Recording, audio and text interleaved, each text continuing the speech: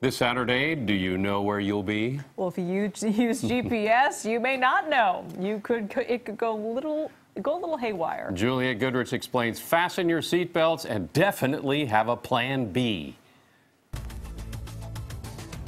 Take a sharp right turn onto Embarcadero. What would I do without GPS? Well, I guess on April 6th, we'll all find out.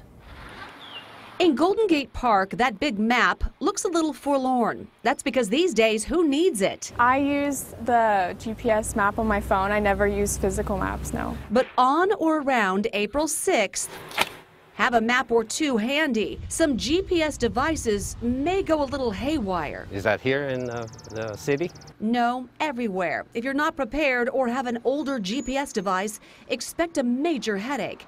It's the GPS version of Y2K. It is legitimate to be concerned. Professor Brad Parkinson of Stanford is a retired U.S. Air Force colonel.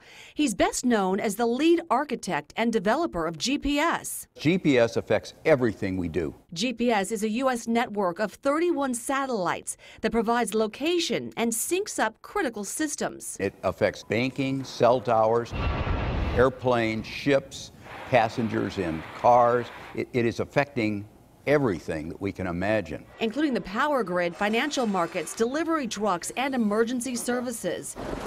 In California, GPS monitors seismic activity 32, I copy. and syncs up radio communications used by the CHP as well as CAL FIRE. We are completely reliant upon GPS. Dana Goward is an expert. He says GPS works by sending out timing signals. Essentially, all of the GPS satellites are just very, very, very precise clocks. In that signal, a timestamp. They start counting at 1. Because the code is 10 digits. Your device can only store so much before the counter rolls over and resets to 0. It turns out it happens roughly every 20 years. This rollover happened once before in 1999 with few problems. But this time, it's different. So many more people and businesses use GPS. 20 years ago, you did not have a GPS in your cell phone. Knowing how much it affects every part of my life, I would say, yeah, I'm pretty dependent on it. A rollover could throw off time, disrupt critical systems, not to mention your GPS could act bizarre. If you're driving your car and it were to suddenly say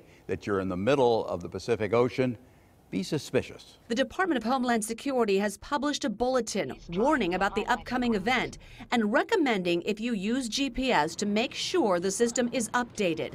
Most modern devices should do just fine. The best advice, don't panic and learn how to read one of these, a map. Driving in San Francisco, Juliette Goodrich, KPIX 5.